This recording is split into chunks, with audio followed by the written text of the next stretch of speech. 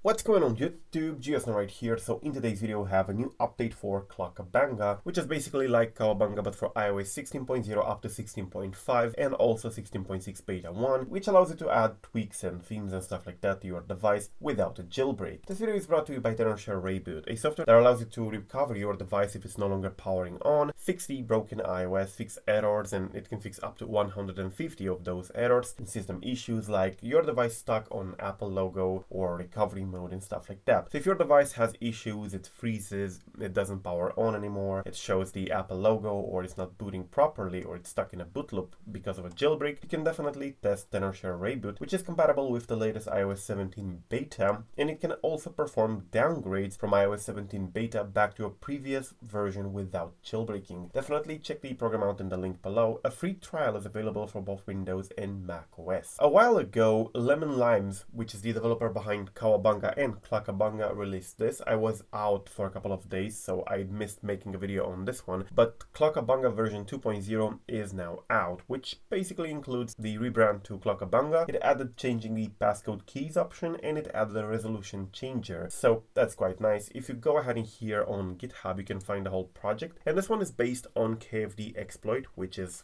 compatible with iOS 16.2 up to 16.5, but in theory it can also work on iOS 16.0, although after iOS 16.5 it can work on iOS 15 and even 14 with some modifications. However, Cluckabunga supports iOS 16.2 all the way up to iOS 16.5, and it does support 16.6 beta 1. Now it's important to mention that this works on all modern devices, including iPhone 13, 12, iPhone 11 and stuff like that, so all of them are supported, but it doesn't support the older devices, or at least not to my knowledge.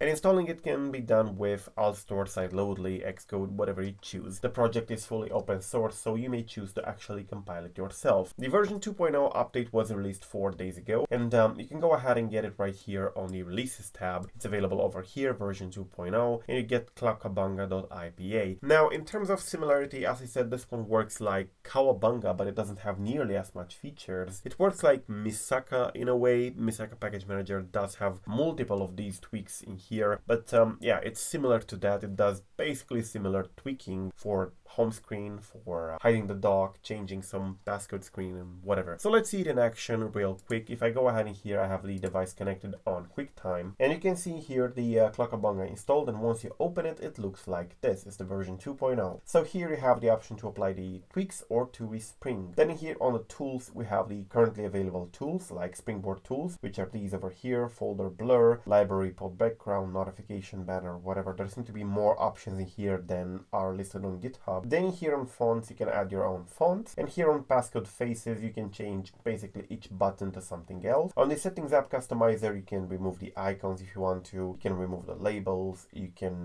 basically set an image on top of the settings bar over here. So that's a quick little thing. Here on the miscellaneous, you can set your own resolution if you want to, and you have the gesture or dynamic island, which you can set, for example, for iPhone 10 gestures, or the dynamic island from iPhone 14. And then in here we have the Explore tab, which contains the passcodes. You can set up passcode screens like this. You download it and you apply it, and there are multiple to choose from. And in here you have the locks, which is this over here, and it shows basically the icon for locking your device is being changed, and you can choose which one you want for locking, unlocking and stuff like that. So that's basically it. Once you're done, you just press apply tweaks, and that's it. Your device resprings and the tweaks should be applied. So that's basically it with Cluckabunga. Not a lot of features compared to Cowabunga, but it's also still in development. Thank you for watching. I am GeoSnow. Till the next time, subscribe to stay updated and check out Cluckabunga below. Peace out.